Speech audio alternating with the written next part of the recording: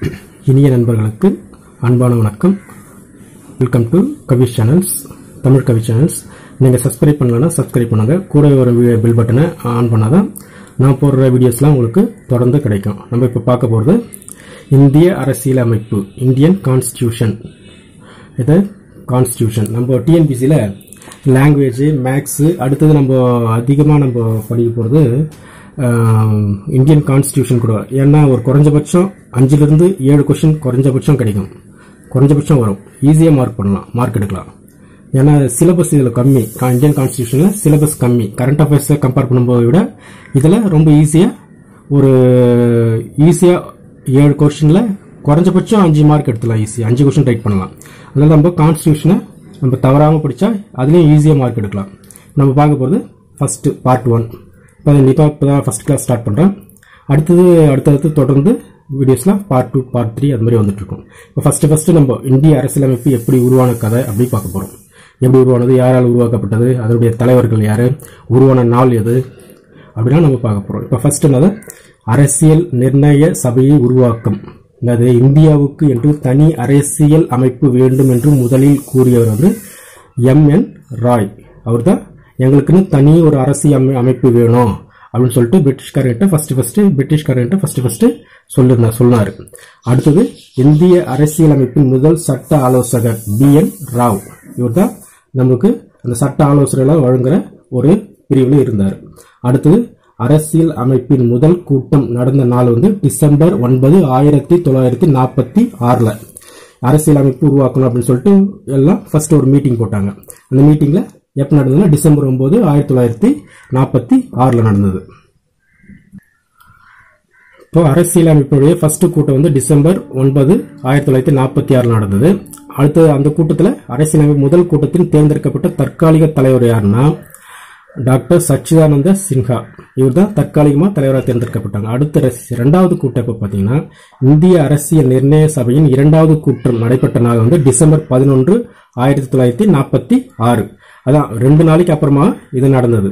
இதனுடைய அரசியல் அமைப்பு நிர்ணய சபையின் நிரந்தர தலைவர் வந்து டாக்டர் ராஜேந்திர பிரசாத். 2வது கூட்டம் பாருங்க, இந்திய அரசியல் அமைப்பின் 2வது கூட்டம் நடைபெற்ற நாள் வந்து டிசம்பர் 11, 1946. அரசியல் நிர்ணய சபையின் நிரந்தர தலைவர் வந்து டாக்டர் ராஜேந்திர பிரசாத். அதுக்கு துணைத் தலைவர் வந்து அரசியல் நிர்ணய சபையின் துணைத் தலைவர் யாருன்னு நியமிக்கப்பட்டாங்கன்னா H.C. முகர்ஜி. அப்புறமா இந்த அரசியல் அமைப்பு நிர்ணய சபைக்கு எல்லாம் ஒரு கூட்டம் போட்டு எத்தனை உறுப்பினர்கள் தேர்ந்தெடுக்கணும்னு பார்த்தாங்க. ஃபர்ஸ்ட் பாத்தீங்கன்னா அரசியல் நிர்ணய சபையின் பங்கு கொண்ட உறுப்பினர்கள் எண்ணிக்கை பாத்தீங்கன்னா 389 பேர். ஃபர்ஸ்ட் இவ்வளவு பேர் அதுல உறுப்பினரா இருந்தாங்க இந்த நிர்ணய சபை உருவாகிறதுக்கு. பின்னால ஜூன் 1947க்கு பிறகு உறுப்பினர்களின் எண்ணிக்கை 299 குறைந்தது. ஏன் குறைஞ்சதுன்னா முஸ்லீம் லீக் உறுப்பினர்கள் தனி நாடு வேணும், தனி அரசியல் அமைப்பு வேணும் என்று பிரிந்து சென்றார்கள். முகமது அலி ஜின்னாலாம் எங்களுக்கு தனி நாடு வேணும், நாங்கள் இந்தியாவோட இருக்க மாட்டோம், முஸ்லீம்கள் அதிகமாக இருக்கிற தொகுதியெல்லாம் எங்களுக்கு தனி நாடு வேணும்னு சொல்லிட்டு போயிட்டாங்க. அதனாலதான் 389 பேர் இருந்தது, 299 குறைஞ்சிச்சு. இந்த அரசியலமைப்பு நிர்ணய சபையில 22 குழுக்கள் பங்கு கொண்டுள்ளது. அது பாத்தீங்கன்னா அதுல முக்கியமான குழு வந்து டிராப்டிங் கமிட்டி, வரைவு குழு. இதுதான் இந்திய அரசியலமைப்பை எழுதின குழு. இந்த வரைவு குழுவின் தலைவர் வந்து டாக்டர் B.R. அம்பேத்கர். இவர் தான் இந்திய அரசியல் அமைப்பின் சிற்பி என்றும் தந்தை என்றும் அழைக்கப்படுகிறார். இவருடைய தலைமையில தான் இந்த டிராப்டிங் கமிட்டி இருந்தது. இந்த வரைவு குழு உறுப்பினர்கள் வந்து காலம் வந்து உருவாக்கப்பட்ட காலம் வந்து ஆகஸ்ட் 29, 1947 இந்த டிராப்டிங் கமிட்டி உருவாக்கப்பட்ட நாள் வருது. அப்புறம் அந்த வரைவு குழுவுடைய தலைவர் உட்பட எத்தனை பேர் இருந்தாங்க? வரைவு குழு டிராப்டிங் கமிட்டியில 7 பேர் இருந்தனர். தலைவர் உட்பட டாக்டர் அம்பேத்கர் உட்பட 7 பேர் இருந்தாங்க. அவங்க யாருன்னு இப்ப பார்ப்போம். இந்த வரைவு குழுல மொத்த தலைவர் உட்பட 7 பேர் இருந்தாங்க. ஃபர்ஸ்ட் வந்து டாக்டர் B.R. அம்பேத்கர். அப்புறம் 2வது பாத்தீங்கன்னா கோபால் சாமி ஐயங்கார். அப்புறம் இவர் உறுப்பினர் அல்லாடி கிருஷ்ணமூர்த்தி ஐயர், இவர் ஒரு உறுப்பினர். K.M. முன்ஷிப். அடுத்தது சையது முகமது சாதுல்லா. அடுத்து பாத்தீங்கன்னா M. மாதவராவ். இவர் வந்து B.L. மிஸ்ரா, அவர் ஃபர்ஸ்ட் அவர் தான் இருந்தாரு, அவர் விலகிட்டாரு, வேணான்னு சொல்லிட்டு விலகிட்டாங்க. அடுத்தது இவரை நியமிச்சாங்க, M. மாதவராவை நியமிச்சாங்க. அடுத்தது பார்த்தீங்கன்னா 7வது கிருஷ்ணமாச்சாரி டிடிகே அப்படின்னு சொல்லுவாங்க. இவர் வந்து எப்படின்னா இவர் டிபி கைத்தான் உறுப்பினராக இருந்தாரு. அவர் இறந்ததுனால இவர் வந்து போட்டாங்க. அடுத்தது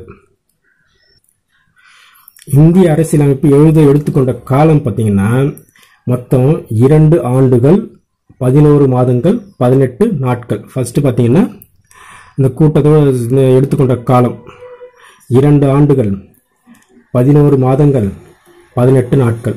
எப்போ ஃபர்ஸ்ட் 1949 அக்டோபர்ல இந்த டிராப்டிங் கமிட்டி மொத்தம் முடிச்சுட்டு ஃபர்ஸ்ட் வரைவு குழு தயாரிச்சிட்டாங்க. அடுத்தது என்ன செஞ்சாங்கன்னா 1949 நவம்பர் 24 3வது முறையாக சரிபார்க்கப்பட்டது. அந்த அரசியலமைப்பை தவறு எதனா இருக்கா, எதனா சேர்க்க வேண்டுமா, எதனா ஆட் பண்ணணுமா, இல்லைன்னா எதனா நீக்கணுமா அப்படின்னு சொல்லிட்டு சரி பார்த்தாங்க. அந்த ப்ரூஃப் பார்ப்பாங்களா, அது மாதிரி சரி பார்த்துட்டு அடுத்தது நவம்பர் 26 1949 இந்திய அரசியலமைப்பு நிர்ணய சபையால் ஏற்றுக்கொள்ளப்பட்டது.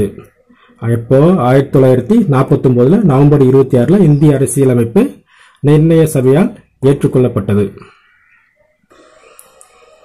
அடுத்து பார்த்தீங்கன்னா அரசியலமைப்பின் முதல் பிரதியை தயாரித்தவர் இந்த ஃபர்ஸ்ட் ப்ரூஃப் பார்ப்பாங்களா, அது ஃபர்ஸ்ட் இந்த முதல் பிரதி முக்கியமான ஒரிஜினலை தயாரிச்சவர் யாருன்னா BN ராவ். அவர் தான் மொத்தம் அந்த புக்லெட்டை தயாரிச்சார். இந்த அரசியலமைப்புடைய புக்கை தயாரிச்சது அவர் தான், BN ராவ். அப்புறமா இந்திய அரசியலமைப்பு நடைமுறைக்கு வந்த நாள் வந்து ஜனவரி 26 1950. நிர்ணய சபையால் ஏற்றுக்கொள்ளப்பட்ட ஆண்டு இந்த நாள் வந்து நவம்பர் 26 1949. நடைமுறைக்கு 2 மாசம் கழிச்சு தான் வந்தது. அதுக்கான காரணத்தை நம்ம கீழே சொல்றோம். இப்போ அரசியல் நிர்ணய சபை கடைசி கூட்டம் நடைபெற்ற நாள் வந்து ஜனவரி 24 1950. கடைசி கூட்டம், முதல் கூட்டம் பார்த்தீங்கன்னா அரசியல் நிர்ணய சபையுடைய முதல் கூட்டம் பார்த்தீங்கன்னா டிசம்பர் 9 1946. கடைசி கூட்டம் ஜனவரி 24 1950. நடைமுறைக்கு வந்தது ஜனவரி 26 1950.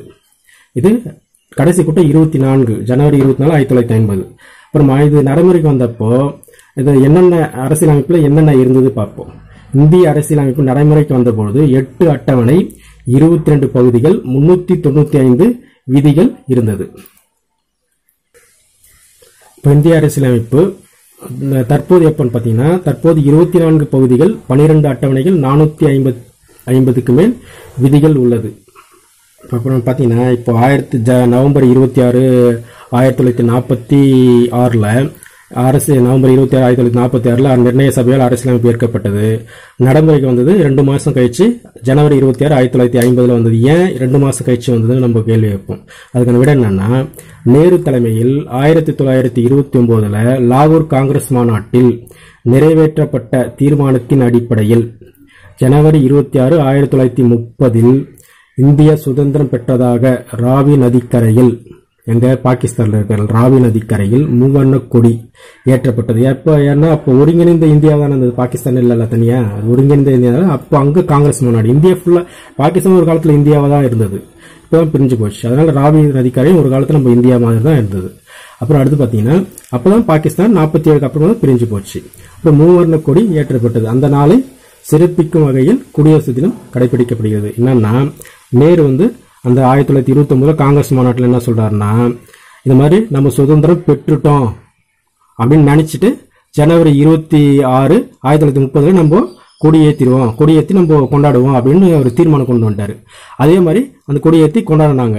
அதை சிறப்பிக்கும் வகையில தான் நம்ம சுதந்திர தினம் அதே நாள்ல நம்மளுக்கு கிடைக்கல. ஏன்னா நமக்கு ஆகஸ்ட் 15 1947 கிடைச்சிருச்சு. ஏன்னா நம்மளுக்கு அதே டேட்ல வேணும்னு நம்ம கேட்க முடியுமா? ஏன்னா எப்போ சுதந்திரம் ஒரு 2 நாளைக்கு முன்ன கொடுத்தா கூட நம்ம வாங்கிட்டு இருப்போம், அந்த நிலைமையில இருந்தோம். அதனால சரி, அந்த சுதந்திரம் தான் அந்த டேட்டுக்கு வரலையே, நம்ம குடியரசு தினமாவது அந்த டேட்டுக்கு நம்ம அந்த நாளை சிறப்பிக்கணும்னு சொல்லிட்டு அதுக்காக தான் இந்த ஜனவரி 26 1950 அந்த அரசியல் நிர்ணய சபையை அன்னைக்கு நடைமுறை வந்தது. அன்னைக்கு தான் நம்ம குடியரசு தினமாக நம்ம கொண்டாடுறோம். Okay friends.